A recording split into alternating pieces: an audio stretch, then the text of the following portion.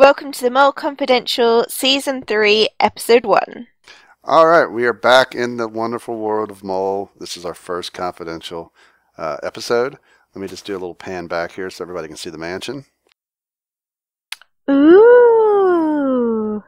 So this is our lovely crew mansion as built by our own Gizmo. I know he had possibly some helpers. He can say anything he wants on that. I think I did, but I can't quite remember. It was everyone helped. Everyone helped.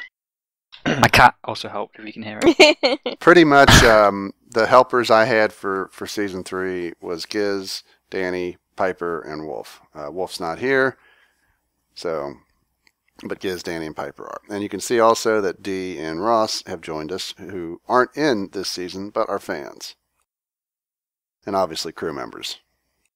Alright, so the first thing we're going to talk about is kind of the process that we went through for Season 3 of The Mole. The first thing, basically, really the key to it was the auditions. And that was where all you guys had to sign up. We had hundreds of people apply, and we had to kind of sift through that. And basically, Piper, myself, and Giz went through all of the auditions. So I don't know if Piper, you have anything you want to add on that subject? Just to thank everybody for auditioning. There were quite a few interesting auditions, and it took us ages to get through them all. I can't remember how many we had. I think it was like over 100, wasn't it? Yeah, it was well over 100. Yeah, definitely over 100. Close to 200, wasn't it? Yeah. It took hours to watch them all. Oh, but thank you guys for sending them in. Thank you. So we basically, the three of us went through, we watched all your videos or listened to your audio if you didn't do a video. And then we basically tried to pick quite a few people from that group to then contact to get you to come for actual interviews. But basically we interviewed people, and then from that we were able to determine how good a quality your microphone was, get a kind of an idea on why you wanted to be in the Mole, your personality, and try to choose people we thought would work well for the Mole. Then the next real thing was the building process, and that was creating the challenges and building them. And I think Danny was going to talk a little bit about that. Yeah, the building process was kind of a trial and error. We would build and then we would test it, and if we didn't like it, we'd have to go back and redo it, or we'd make certain tweaks here and there, and other people chimed in with suggestions on adding things or removing things. Yeah, we all, I think there was Buzz, Danny, Giz, myself, and Wolf. We came up with loads of ideas for loads of challenges, and then we kind of fitted them into what episodes they could go in, what order they should go in, and then we allocated builders to each one because there was a lot of building to do. Yeah, some things didn't work, so we would have to toss them. Otherwise, sometimes we would tweak the idea. Sometimes, a challenge we thought might be good for so many players at a certain time, we ended up saying, okay, we need to actually have less players or more players. So the nice thing for me with this season was actually having people help me meant I had people who could help me test. In the previous seasons, I pretty much had to build and then kind of test it myself, or and could never get a real good idea if it was going to work with multiple players. So having three people help made that much easier. All right, next up, obviously, was the fact that we're hoping to have more, but we have one of the players here today who is playing in the game, and that's Mario. So I don't know if Mario wants to give any feedback on playing in this season, and no spoilers.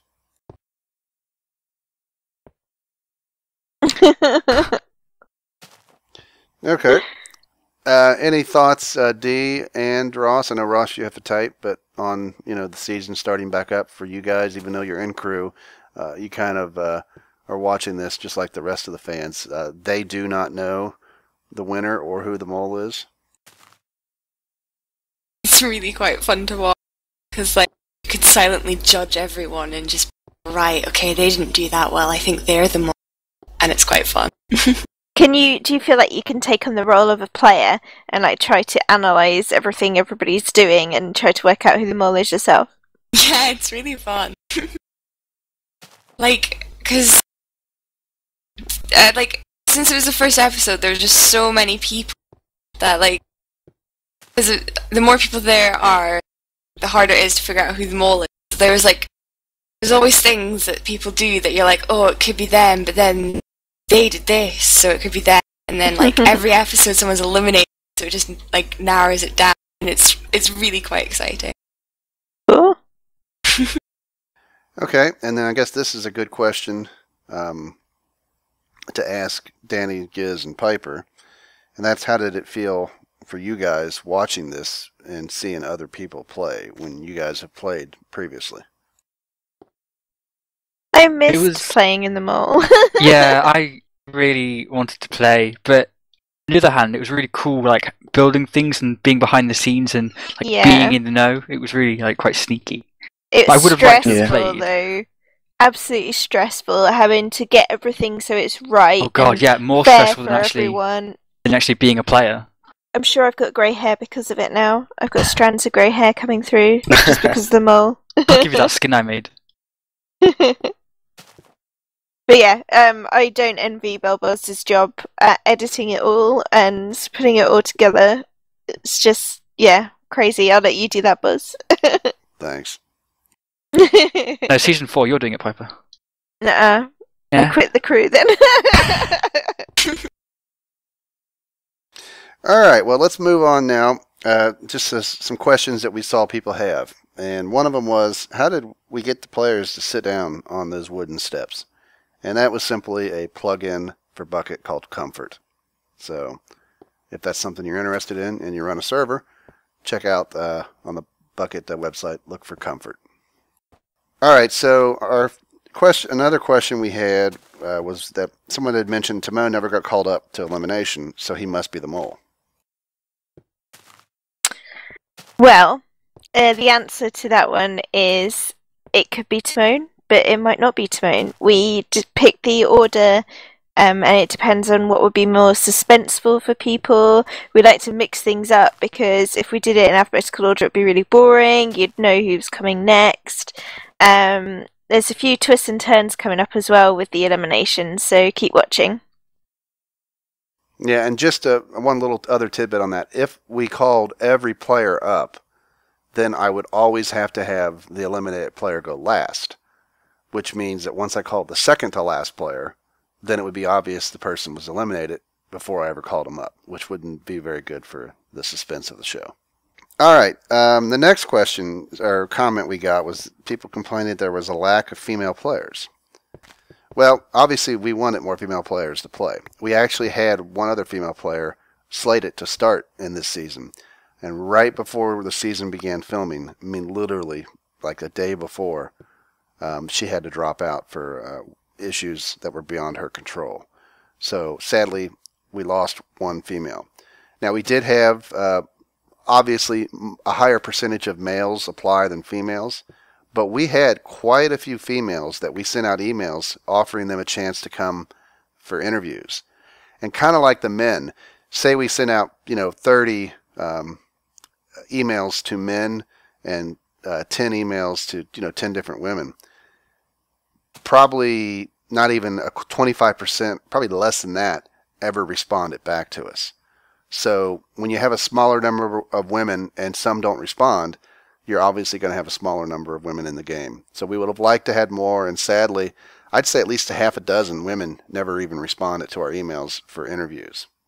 Yep. And even when we gave out interviews, people didn't show for their interviews as well, so yeah, that was a bit disappointing. There was also the bit about the non-US UK, everybody was saying there's just people from America and the UK. We tried to mix it up. I mean, we wanted to have people from different nationalities because we think it adds a little bit to it. I mean, our fan base is all over the place. Now, predominantly our fans are from the US and the UK. Those are the big two areas. So obviously they're going to have a higher percentage. But we tried to mix it up. Don't forget, though, Canada is not, it's North America, but it's not the US. And honestly, Timon listed himself as from the US because he lives there currently, but he actually is Canadian. So, I mean, we do have a mix of players from all over. There was probably less people from the U.S. than we'd like, but again, honestly, a lot of the numbers you see and the differences in nationalities, we sent out a lot of emails to people who just never responded. And as Piper said, people stopped or people didn't even show up for their interviews. So we could only work with what we had, and we chose the best people. And the countries they came from are the countries they came from. I mean, we really looked mainly at the people versus where they were from. All right, and then the last question that we had was people wanted to know who built the plane. It was Wolf that built the plane. So while we're talking about the plane, let's all go in the GM and let's fly to where the plane crashed. So here's a little thing that the players, some of them didn't even see until the season was over, and we showed them. This is the challenge. The bedrock you saw actually covered up this plane, which was the wreckage of the plane. The plane was up in the sky up there, but after the challenge was over, Wolf removed it so that all that remains is the crashed, fuselage. It does look a bit like Lost, doesn't it? Jack! Lock! So this was a really good start. I mean, honestly, at first we weren't sure how we were going to start it, but I kind of liked the idea of having the plane, be the challenge. But it started off where the players thought they were actually getting on this, just for some kind of little symbolic intro video to get us to the season. They didn't know that there was going to be an explosion. If you watch the video back, you'll see that there was no signs on the exits and there was no sign in front of me. Once the TNT goes off and the mole sabotages the plane, my helpers were invisible. They started putting all the signs up that you saw. And that's when I told them, however, players, the mole has other plans. Welcome to your first challenge. We wanted to kind of spring it on them. I love the outside bit at the end with all the iron bars coming out and the fire. It just looks really effective. I think Wolf did a really good job with the plane. Yeah.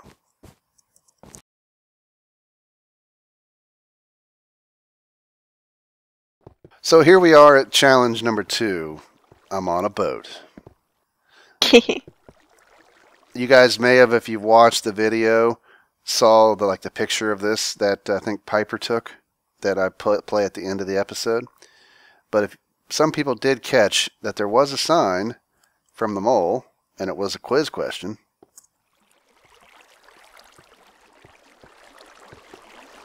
And there it is. What does it say, Bubbles? It says, "Hope you sink. Love the mole." Now, a little tidbit about this challenge. This started off, I don't know if this was, Danny built this. And honestly, This is one of my favorite builds for the season. But it went through, I don't know, maybe at least 2, maybe more revisions. Because I think when Danny first started, he had a different idea than what I kind of originally had when I thought about the idea for this. And I felt bad because Danny had to kind of do rework. But once Danny finished with what he had here, I really enjoyed what we came out with. And I don't know, Danny, if you want to talk about kind of how it started off for you, and then kind of with me then saying, "Hey, Danny, I kind of want it." Well, it wasn't like this. It was basically, I started off with a tower that was like a lot of rooms with a kind of like boat parkour-ish, and then I changed it to like a big water slide that was in the sky, and that worked. And then I just went with what I had around me and tried to build it naturally, and I think it came out good. Yeah, really good. And we had fun testing it as well. And if you notice the railcart tracks, Danny had actually gone as far as creating minecart tracks that would take people to their starting points. We didn't actually use that. We just teleported them, all the people helping me. But, Danny really, it started off, this was not looking with what he said, his earlier revisions for what I kind of had first thought of. But once he had this, and it looks so natural in this environment, I was really pleased with it. I mean, Danny did a really good job on this challenge. My favourite part's the redstone. Out of everything, it's the redstone.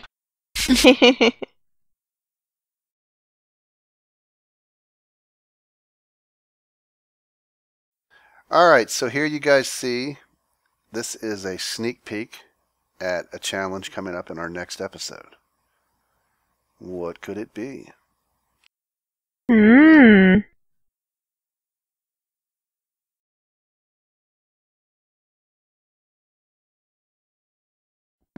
Alright, so here you can see the room of Nikon, who was our first eliminated player, and we have a little message here from the mole.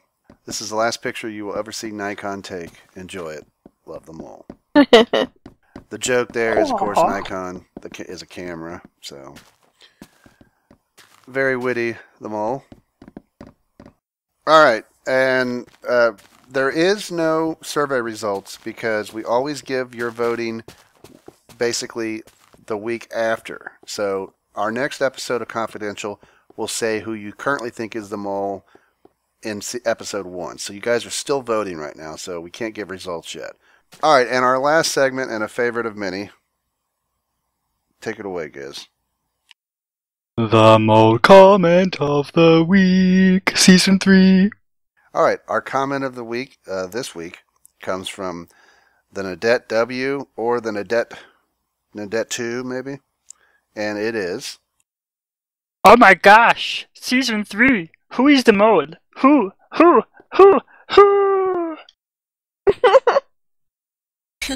And there you have it, guys. That is episode 1 of Mole Confidential for season 3. So if you guys want to say your goodbyes, we will head out. Bye.